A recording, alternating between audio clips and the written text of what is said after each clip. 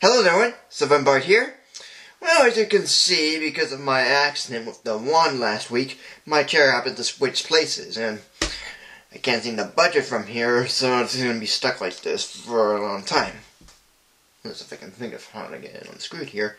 But anyway, welcome to another movie review.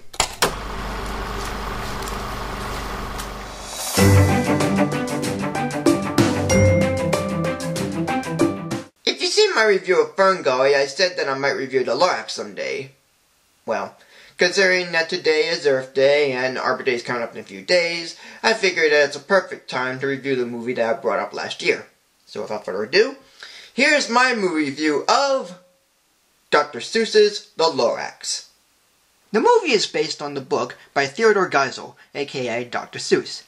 And it's quite a surprise when two of the characters are named after the author and his widow at the time of the book's release.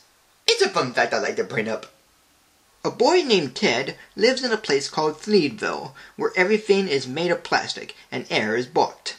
And he wants to impress a girl named Audrey by getting her a truffula tree, which are not around. So he visits the Onceler, who tells the story of how the trees were gone and how a creature called the Lorax tried to stop him. And in the meantime, Ted's trying to avoid the mayor of Thneedville, named Aloysius O'Hare, who's trying to stop Ted from getting a tree. So what do I think of this movie? Well, I find it to be an okay film. It's not good, it's not bad, it's okay. And the problems I have with it are quite a few. One is the pacing. It feels too rushed and doesn't keep a good enough balance when going over the moments from the book or any of the added material. Another is the songs. Not that they're bad, they're quite enjoyable. But aside from the almost forgettable lyrics, I feel like that these songs are not needed, and the film still works without them.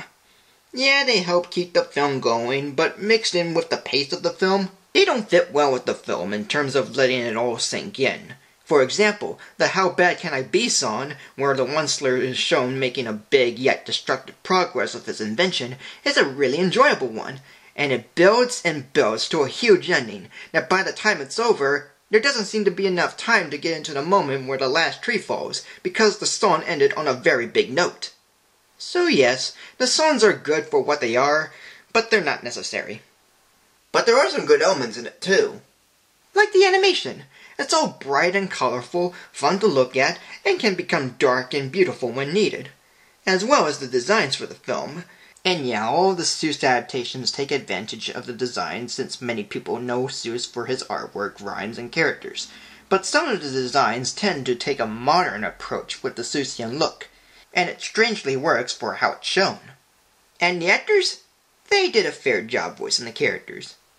Danny DeVito voices the Lorax, Ed Helms voices the Onceler, Zac Efron voices Ted, Taylor Swift voices Audrey, Betty White voices Grammy Norma, Rod Riggle voices Aloysius O'Hare, and Chris Renaud voices the forest animals.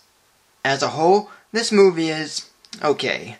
The characters are fine, the story is okay, the songs are quite enjoyable but aren't necessary, and the animation is fun to look at. Directors Chris Renaud and Kyle Bauda did at least made an almost decent film, with bright colors, fun designs, good animation, and having DeVito as the Lorax does feel like perfect casting. But the use of the songs, the way it's so paced, and certain moments that are fillers really get in the way of me wanting to enjoy it all.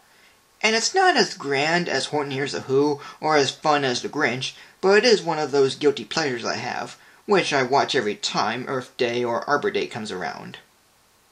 So today, this movie will get a rating of 2.5+ stars. Thank you for joining me. Like, comment, subscribe, follow me on Facebook or Twitter. Tune in next week for a new video, and have a happy Earth Day and Arbor Day as well.